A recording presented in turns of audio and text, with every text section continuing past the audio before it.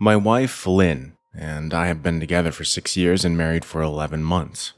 Our entire history together has been very normal, and never once have I noticed any weird behaviors or red flags. I can't stress enough how out of character this whole thing is for her. Lynn is very kind, intelligent, and thoughtful. She's always been the no-nonsense type of person. Being childish or trying to scare me is not something she'd normally do. She doesn't even like watching horror movies. When we first started dating, she agreed to watch The Shining with me because she knew how much I loved horror. She was so scared that she didn't even make it through half of the movie before we had to turn it off. She isn't into anything creepy and has never been into pranks. It's just not her cup of tea. And that's fine, but that's what was so strange about this. It's just so unlike her. I should also add that she never had any mental issues, and as far as I'm aware, it doesn't run in her family. I know some people are able to hide their mental health problems, but in the 6 years we've been together, I think I'd have seen some sort of sign. 2 months ago, I was in the kitchen making myself some coffee before work. I was running a bit late that morning, and I knew I wouldn't be able to make it to Dunkin' Donuts for my usual morning fix. I took a sip of my coffee as I hurried down the hall towards the front door when I happened to notice Lynn peeking at me from around the corner ahead of me. I could only see her eyes, and a strand of her long dark hair hanging against the wall. The rest of her body was concealed behind the corner. I nearly spilled my coffee when I saw her. I did burn the shit out of my lips. "Jeez, Lynn," I said, wiping a few drops of coffee from my pants. "You scared the shit out of me." She immediately popped out of view like a little kid that had been caught. I heard her scurry off towards the living room, and by the time I got to the front door, she was out of sight. It was really weird, and just totally out of character for her, like I said, but I also found it kind of funny that she was being more playful and a little less serious. I shouted that I loved her, and I called her a weirdo. As I shut the door behind me, I heard her laughing. Her behavior was a bit odd, but it certainly wasn't something to call a priest over. I forgot about it by lunch, and by the time I got home, she was her normal self. I didn't bring it up, and neither did she, and life went on. The next incident happened 3 days later. It was around 2 a.m., and I had woken up to get a drink. I was standing at the kitchen island, jug of OJ in hand, when I felt a strong feeling that I was being watched. For whatever reason, I looked down at the floor and saw my wife's smiling face staring back. She was peeking at me from the other side of the island, staring up at me with wide, unblinking eyes and grinning like the Cheshire Cat. I screamed, I'll admit it, not out of irritation but fear. For some reason at that moment, I was scared. At the sound of my scream, Lynn scuttled backwards out of my view, her hands and feet smacking the tile floor as she hurried out of the kitchen on all fours. I didn't run after her or even yell after her. I just stood there frozen in shock, wondering what the fuck had possessed her to do that. It took me a little longer than I'd like to admit to go back upstairs, but eventually I did. When I got to our bedroom, Lynn was lying on her side, asleep, or at least pretending to be. I stood there for a while watching her breathing to be sure she really was asleep. I had the feeling she might jump out at me at any moment I got into bed, but she didn't. I climbed into bed and she didn't even move. Her breathing was soft and deep, and I was starting to wonder if I dreamt the whole thing. Next morning, I waited for her to come down for coffee, and after handing her a mug and kissing her cheek, I decided to ask her about it. "What was that about last night?" I asked, keeping my tone light so I didn't offend or embarrass her. She frowned over her cup of coffee, shaking her head like she had no clue what I was referring to. "You were peeking at me, again, from over there," I said, pointing to the spot on the floor by the kitchen island. She followed my gaze, and when she looked back at me, she burst out laughing. She laughed so hard that I couldn't help but join her. "You creep me the fuck out sometimes, you know that?" I said. She giggled and sat her cup on the counter and wrapped her arms around my neck. "You creep me out all the time, so I guess we're even," she teased. Well, we said our goodbyes and left for work. As I drove, I kept thinking about how creepy it had been seeing her grinning at me from behind the island like that. The sounds her hands made on the floor as she crawled away, and I told myself she was just trying to be silly, just trying to join me in my love for all things horror. It's not like I was afraid of her, but it still didn't sit right with me. I started seeing her peeking at me more and more. Sometimes she'd be peeking out from behind the couch or living room curtains. Once, she even managed to get inside her grandmother's old trunk that sits at the foot of our bed. I might not have even known she was there at all had the trunk's old hinges not given her away. She'd had the lid propped up just enough so that only half of her face peeked through. She'd been grinning like an excited toddler. It was unnerving. I didn't even know what to say to her. All I could do was stare. When I finally found my voice, I asked her why on earth was she doing this. She didn't answer, but she had slowly closed the lid, shutting herself inside the trunk. I just walked away feeling disturbed.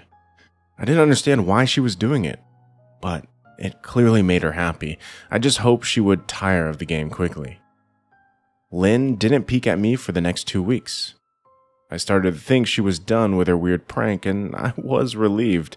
We were watching a show on Netflix one night, and I jokingly said that I hadn't seen her peeking at me lately, and that she must have given up on her spy game. She looked up at me with a small smile and said, "Maybe I've just gotten better at it." I didn't say anything, but I wondered whether or not she was joking. For the next few days, I couldn't stop thinking about what she'd said. Was she still peeking at me when I wasn't looking and I just hadn't noticed? And if so, what the hell was she getting out of this? I started to feel paranoid, constantly checking whether she was watching from around the corner or behind a door. I was jumpy whenever I was at home and she wasn't in full view of me. I felt stupid and honestly a little crazy. But after a few weeks without another incident, I did begin to relax. I stopped checking behind furniture and walls, and I told myself it was just a bad memory. Then, a few days ago, things got much worse. Lynn left to go to a friend's, and I lounged on the couch and played a couple games on my laptop. Around 9 p.m., I hopped in the shower, and as I was washing the soap from my hair, I felt that awful feeling that I was being watched. I slowly opened my eyes, and I almost had a fucking heart attack. Lynn was peeking from behind the shower curtain. Her entire head stretched into the shower, leaving just her body outside. Her long hair hung against the curtain, the ends dripping with water. Her mouth hung open in a terrible grin, eyes wide and red, as if she hadn't blinked in a while. I screamed and jumped back against the wall. She didn't move, nor did her smile waver. Her makeup ran down her cheeks in 2 black streaks.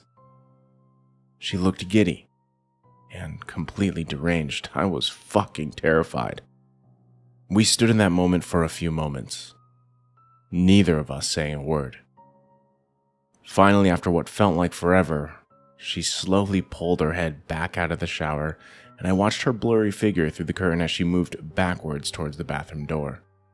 A second later, the bathroom door slammed shut, hard enough to rattle the mirror. I screamed again, and I jumped out of the shower to lock the door. I stayed inside the bathroom for over an hour.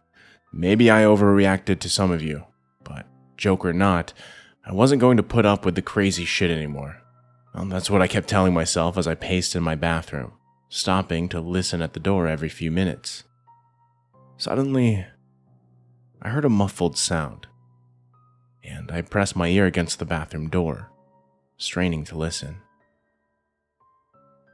I couldn't hear anything, but I envisioned Lynn standing on the other side of the door, giggling at her joke. I felt a surge of anger. I was beyond pissed at being made to feel scared in my own house and made to hide in the bathroom for an hour, all for what, some joke? If it was a joke, it was an awful one. What the fuck, Lynn? I snapped. This shit is really fucking annoying. I waited for her to apologize or to call me a jerk, but instead, I heard a faint moan. So quiet I wondered if I heard it at all. And then, complete silence. "Lynn?" I called out, not able to even hide the shakiness in my voice. I got no response, just my own heavy breathing. "I swear to God, just fucking stop it!" I yelled, pounding my fist on the door. I waited for her to cuss me out, something I would expect from me talking to her like that, which I had never screamed at her before. But there was nothing, just the occasional drip from the shower head. I won't deny that I was scared, too afraid to open the damn door and face my own wife. I waited another 30 minutes or so, which feels like a fucking lifetime when you're scared. Finally, I decided I wasn't going to spend the night hiding in my bathroom, so I got down on my knees and peered under the door. I almost expected to see her face peeking back at me, but thankfully I didn't. I could see straight down the hallway to the top of the stairs, but no Lynn. I didn't know if I should be happy about that or not. I looked down for a few minutes, waiting to see her head pop up over the top step, but it never came. I stood up, my hand hovering over the door, and mentally prepared myself to open it. I slowly turned the lock with shaky fingers and was about to yank it open when I heard a sound that still makes me feel nauseous when I think about it. A moan, louder than before, but this time I was able to tell just where it was coming from. I turned my head to the closet door as if in a slow motion, and I locked my eyes with my wife, who was peeking out at me from the slight gap. Her eyes were still wide as ever, and her mouth was hanging open in the most grotesque, gaping smile I'd ever seen. I didn't even scream. I was too scared for even that. Her hands were clasped to her chest, body trembling with sheer delight, as if she could barely contain her excitement. A short, raspy moan bubbled up from her throat, deep and raw, sending a shiver through my entire body. Somehow I found the ability to pull the bathroom door open and ran as fast as I could all the way down the steps, snagging my keys and phone from the table in the living room before running outside to my car.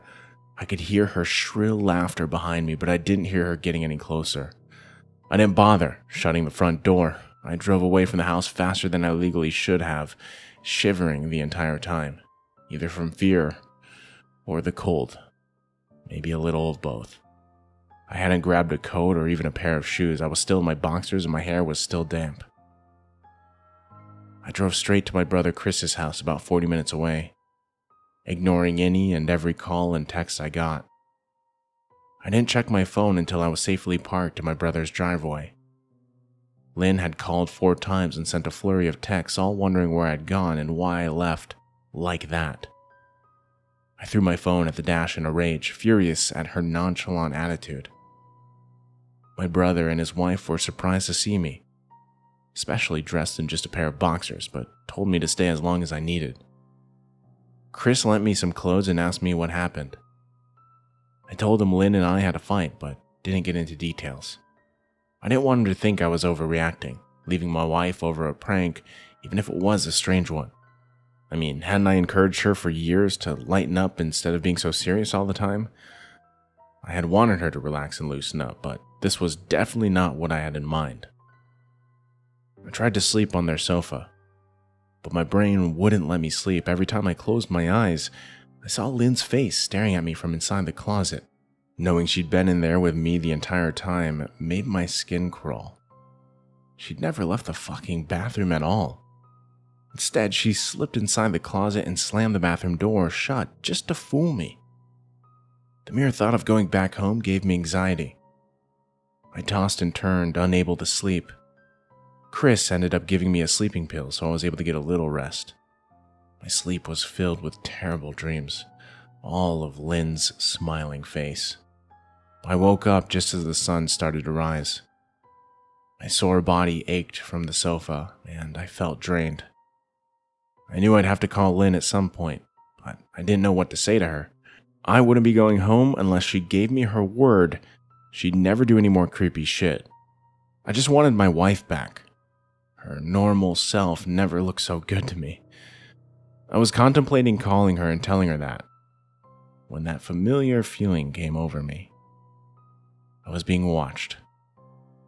I was staring at the ceiling, my heart in my throat. I didn't want to look away, but the longer I ignored the feeling, the worse it got. My eyes drifted away from the ceiling almost on their own. Her face was pressed up against the window beside the couch, staring down at me with the same gaping smile. Drool dribbled down her lips, leaving 2 long streaks down the glass. I didn't know how long she'd been there, but something told me she'd been there quite a while, possibly all night.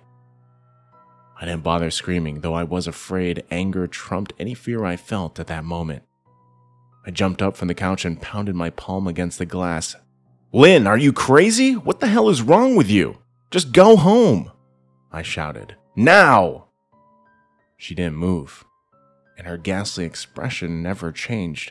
If anything, her smile only grew, as if she had never been more elated. I could hear Chris and his wife moving around upstairs. As if Lynn could hear them from her place outside, her head twitched slightly in their direction. She began to close her mouth slowly. Chris called my name from upstairs, obviously concerned, and I turned to see him and his wife Rebecca hurrying down the steps. When I turned back to the window, Lynn was gone. The only sign she'd been there at all was the 2 streaks of drool still dripping down the glass. I tried explaining to Chris and Rebecca about waking up to see Lynn watching me through their window. They were skeptical. I mean, who wouldn't be? Chris and I went outside to the spot in front of the window, but there were no footprints in the dirt, just a slight indent. Animal, probably, Chris guessed, and I didn't argue. He and Rebecca assumed I dreamt the entire episode, but they didn't understand, and I was too tired to explain it to them. I called out of work that day and turned my cell off. I didn't want to face Lynn. Just talking to her was too much for me at that point. I really started to believe something was irreversibly wrong with her.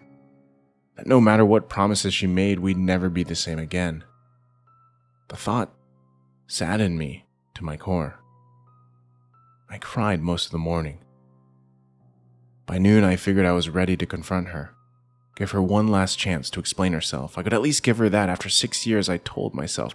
I turned my phone on and I saw dozens of text messages she sent, all from a seemingly concerned wife. "Can we talk? I love you. Please call me. I'm really worried. Can you answer? Just come home." Man, more of the same. All texts telling me she loved me and she wanted me home, how worried she was.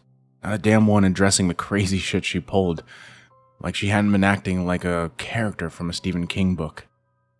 Even her texts were different.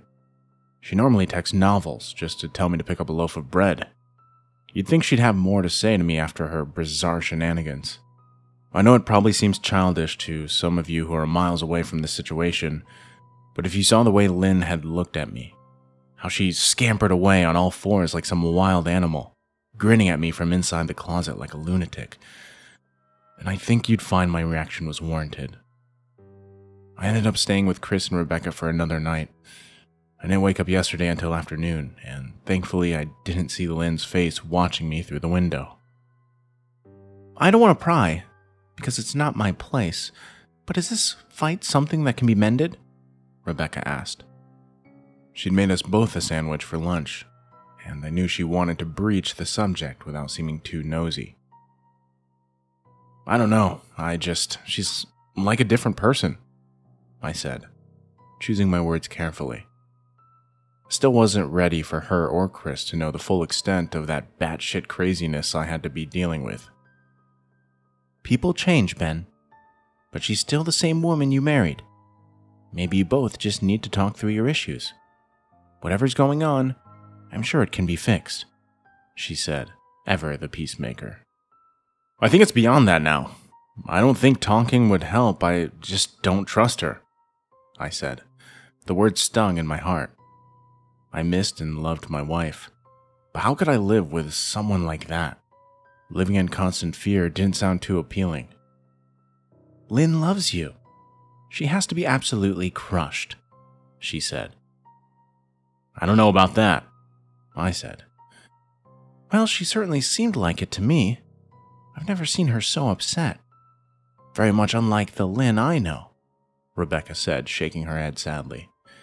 It took a full minute for her words to really sink in, and when they did, I felt dread worming its way through my skin. Wait, what do you mean? You saw her? You saw Lynn? I asked, my mouth suddenly dry. Rebecca nodded, casually, as if that fact wasn't nightmare fuel. Well, maybe for her it wasn't. She stopped by this morning, just after Chris left for work, she said, cleaning the plates from the table. I didn't see her car, though. Maybe she took an Uber or something. Beck, what did she say? Did she come inside? I asked, sweat starting to break out my forehead. I began looking around, examining corners as though a predator lurked behind them. No, she just asked if you were awake yet, and I said you weren't. I asked if she wanted me to wake you, but she said no. Just said to let you sleep, she said as she washed the dishes. That's all? She didn't say anything else? I asked. No, she looked awful though, like she hadn't slept in days. I think you should call her. I got up from the table and I thanked Rebecca for lunch.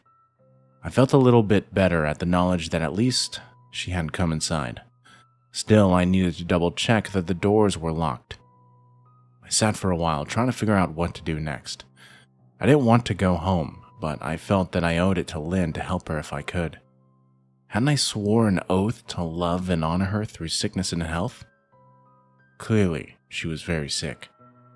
If she was sick, which I truly believe she was, I had to try and get her the help she needed. But I didn't even know where to start. I didn't want to call the police, and besides, what the hell was I going to tell them? That my wife was peeking at me? That she was being creepy? As bizarre as she'd been, she still hadn't committed any crime. Not yet, anyway. The police would have probably said that I was overreacting. But this wasn't some prank. It felt wrong. Dangerous, even. Like something sinister lurked beneath her smile.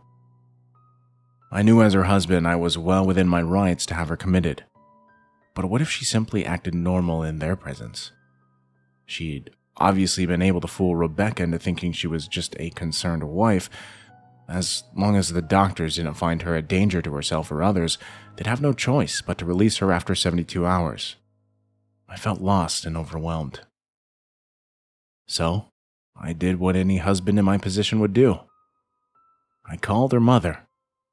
I didn't want to, believe me. Her mother, Marianne, and I were never on the best of terms. We'd never fought or anything like that. She just wasn't a very warm person and wasn't really easy to get along with. She hardly ever smiled, and when she did, only her lips would move into a thin-lipped smile, leaving her eyes as blank as before.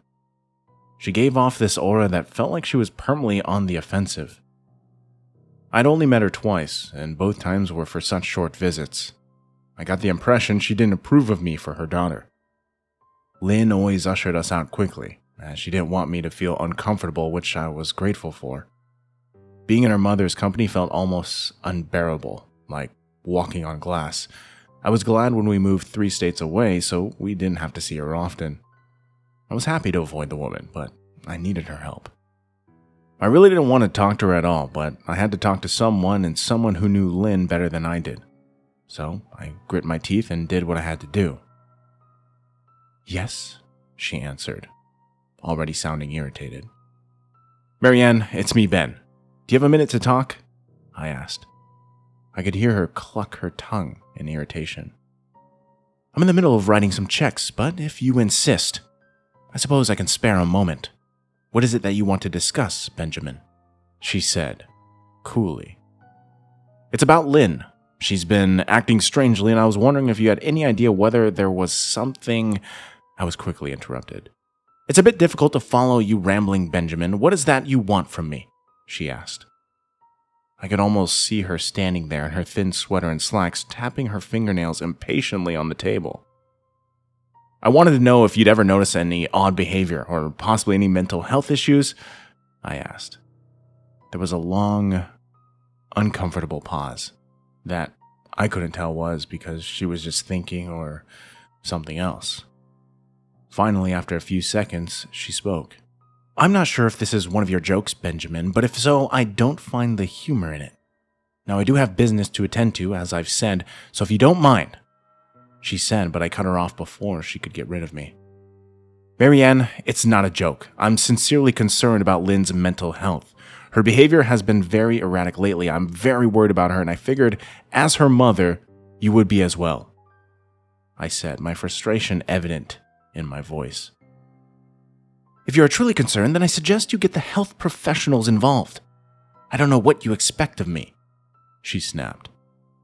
I could tell she was seconds away from hanging up, and for some reason, I was desperate not to let her. I had the feeling that she knew a lot more than she was letting on. "Please, if not for me, do it for Lynn." I tried. I heard a faintly shaky intake of breath, as if she were trying to hold her steely persona together but failing. "Marianne, I started. "Benjamin, I don't know what to tell you. My only advice would be to seek professional help. Do not call here again. Goodbye." I tried to call out to her, but she'd hung up. I tried to wrap my head around the call and her refusal to help me. Even if she didn't like me, why wouldn't she want to help her own daughter? I couldn't understand that. I tried to replay the conversation, desperate to find something I missed. After a while, I almost gave up, until I remembered her last words to me. Seek professional help. She had said those words with a bit of urgency. I could have just been grasping at straws, but no. I was sure her voice had changed ever so slightly when she'd said that, as if they were very important. What had she meant? I assumed she'd been referring to medical professionals, but maybe she was referring to someone else. Someone that she didn't, for some reason, feel comfortable saying directly. Or maybe I was just desperate.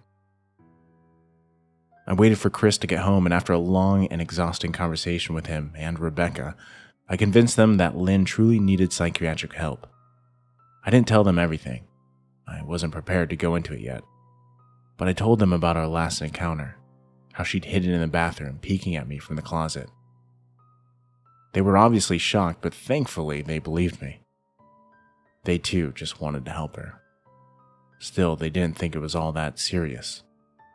Weird, but not dangerous. They just kept saying that Lynn had to be playing some kind of weird joke. "Maybe for YouTube?" Rebecca offered, if only half-heartedly. Chris didn't think we should involve the police just yet. He offered instead to go with me, and I readily accepted. He reasoned that calmly talking to her, trying to coax her into going willingly, was the best recourse. I agreed to do it his way. At least I wouldn't be going to that house alone. We drove over this morning, just after breakfast. There was no way I was going at night. When we pulled into the driveway, my stomach began doing somersaults. Her car wasn't there, but I still didn't let my guard down. The front door was ajar, and for a split second I thought we'd seen her eyes staring through the gap. I was shaking and starting to sweat. Chris, however, was fine. He waited for me to open the door, his hands in his pockets like he was going on a fucking stroll through the park. I envied his ignorance. I pushed the door open and was immediately hit with the stench of rot. Chris smelled it too, and he walked in the house behind me with his nose scrunched up. "What do you guys use to clean the floors around here? Shit?" Chris mumbled. "Shut up," I said, my eyes darting around for any signs of Lynn. The house was deadly quiet and dark despite being 10 in the morning. All the curtains were closed up tight, refusing to allow any sunlight inside. If I hadn't left just 2 days prior, I'd have thought the house to be abandoned. We moved through each room, carefully checking any place that she might hide, occasionally calling her name. "What the fuck are you looking under the couch?" Chris asked eventually. "Are we looking for your wife?" He was looking at me like I was a moron. "Let's just go upstairs," I whispered. He shook his head but followed me up the stairs to check the bathroom and spare bedroom. On the way up, my shoes crunched over pieces of glass that looked to be littered over a few of the steps. I noticed that one of Lynn and my wedding portraits that hung on the wall along the staircase had been smashed. The frame hung crookedly, all the glass removed. I stared at the picture, a lump forming in my throat. We had taken the photo just after leaving the church, after saying our vows. She looked so beautiful in her white gown. I looked at Lynn's beautiful face. I never dreamed her face would ever be a source of terror for me. We climbed the rest of the steps and checked the spare bedroom, but it looked completely untouched. I was hesitant to go into the bathroom, my fear from that night coming back to me all at once. Chris noticed and offered to go in by himself, but I couldn't let him do that. So we walked in together, checking the closet and the shower. The bathroom looked as if it hadn't been touched since the night I left. "I don't think she's here, Ben. Why don't you pack some clothes and we'll try coming back tomorrow or something," Chris said. I nodded and went into our bedroom and shoved some clothes into a duffel bag. When I checked inside our closet, I came across the source of the smell and I gagged. Chris took one look and lost all color in his face. He had to go stand by the stairs to get away from the sight and smell. I gazed down in shock at what lay inside my bedroom closet. Soaking into the rug were at least a dozen eyeballs, all carefully laid out in pairs. Some were as large as a quarter, while others were as tiny as a marble. I stared down at the eyes she'd collected from small animals, and I wondered how she'd gotten them, and shuddered at the thought. "Man, I thought I had been bad with Becca's shoe addiction, but fuck me, your wife's in here collecting eyeballs," Chris said, gagging. "Ben, I think we should go," he called from the hall. "I'm getting nauseous." "All right."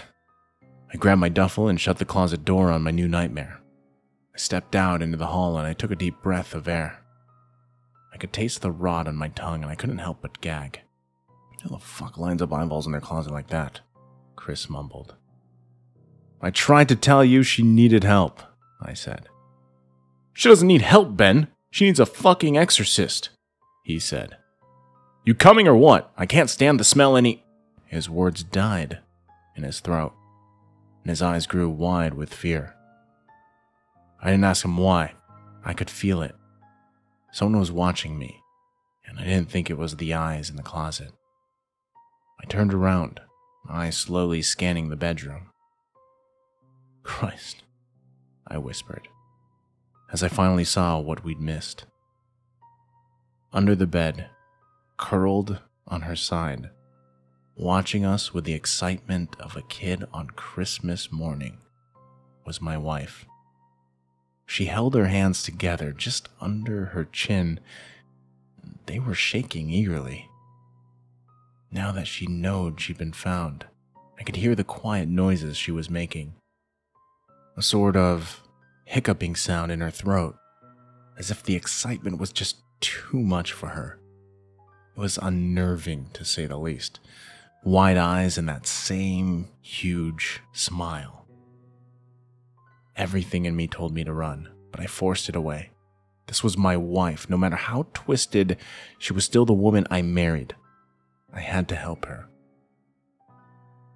"Lynn," I said softly. She didn't respond, but her head bobbed back and forth in two quick little movements as if she were nodding.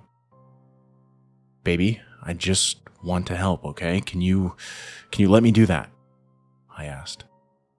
I had taken a single step forward, approaching her like some kind of dangerous animal. "I love you, Lynn," I said softly, taking another step. She let a tiny moan escape her wide-open mouth, and I had to resist the urge to run.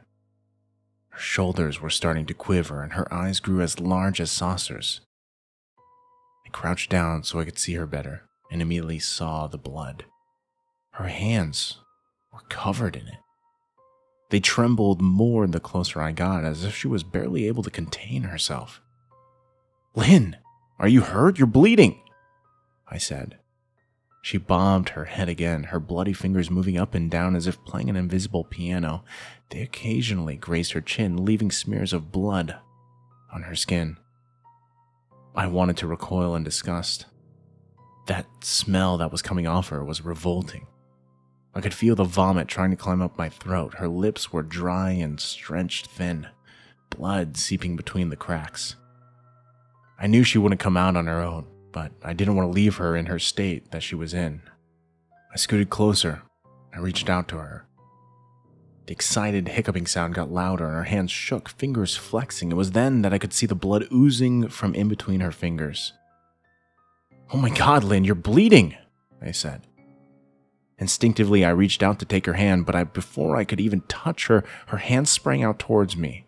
A sharp pain shot through my arm, and I fell back on my ass. My arm burned, and I could see the blood dripping down onto the carpet. I looked back at her in shock and saw her grinning madly, her fingers clutching a large shard of glass. "You all right in there?" Chris asked from behind me. I turned my head slightly and nodded to him, cradling my arm to my chest. When I turned back to face Lynn, I saw that her focus had shifted. She wasn't looking at me anymore, and she wasn't smiling anymore either.